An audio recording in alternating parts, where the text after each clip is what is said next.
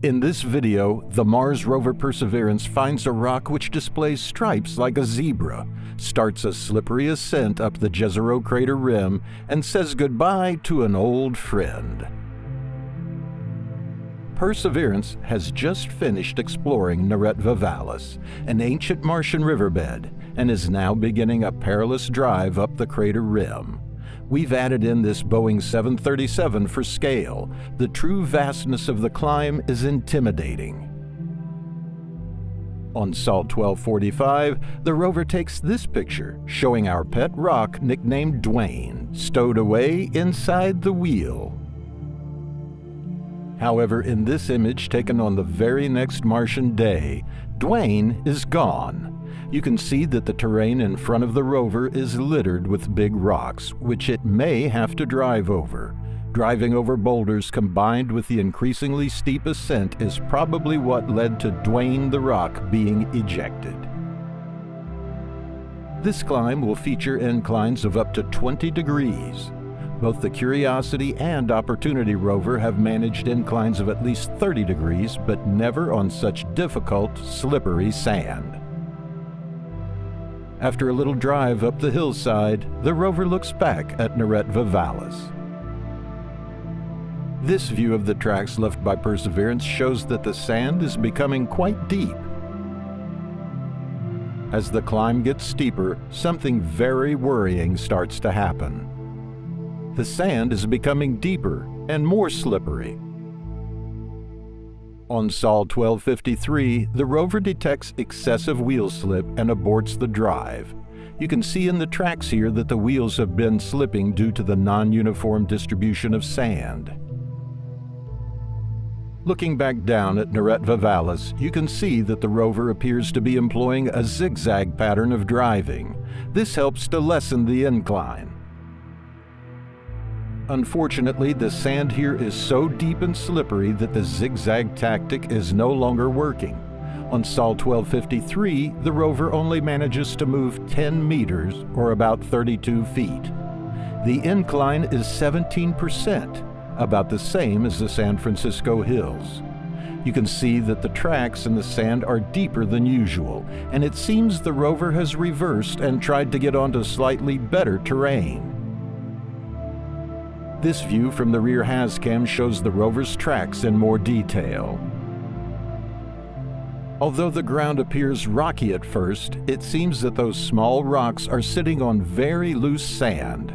However, large rocks underneath may be helping the rover maintain some traction. As Perseverance continues the slow ascent towards a site known as Witch Hazel Hill, you can see the trail stretched out in a zigzag pattern behind it. The team at NASA decides to make a course correction, taking the rover in a more southerly direction for a more favorable incline. On its way up the rim, Perseverance takes a close look at an interesting rock formation. It's given the name Arama Mesa. The team at NASA orders the rover to perform a quick abrasion, which goes smoothly. After checking that the abrasion bit is free from damage, Perseverance takes a look at its work. This area is rich in carbonated rocks, which are closely linked to habitability. Targets here on the crater rim can give the team valuable insights when compared with rocks from the crater floor. Taking a closer look at the patch, it's mainly light in color with some indication of colored minerals in there. The team at NASA orders the rover to get an even closer look with the Watson camera and then continue up the crater rim. This view from the rear hazcam shows that the sand is still deep in some areas, although the small rocks provide some traction. The road ahead looks much the same. Small to medium-sized rocks litter the path. Looking back at Neretva Vallis one last time, Perseverance continues the climb up the hillside. The rover is now benefiting from the course correction. The team at NASA has decided to direct the rover in a more southerly direction, meaning an easier gradient. It's now dust season on Mars, and the rover will periodically be looking out for dust devils. This view of moving dust on Mars is made of data from the European Space Agency, processed by Andrea Luck and Simeon Schmaus. Now that Perseverance is on more shallow, rocky terrain, progress is faster. On Sol 1265, Perseverance moves a whopping 122 meters or 400 feet. Looking back now, we can really see just how steep the climb is.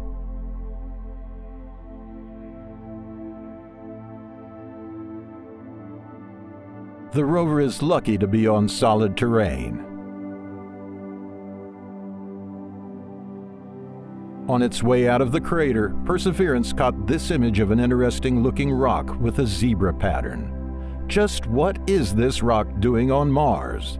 This type of rock is thought to be made by big temperature changes, igneous processes inside the mantle, or in other words, from volcanic activity.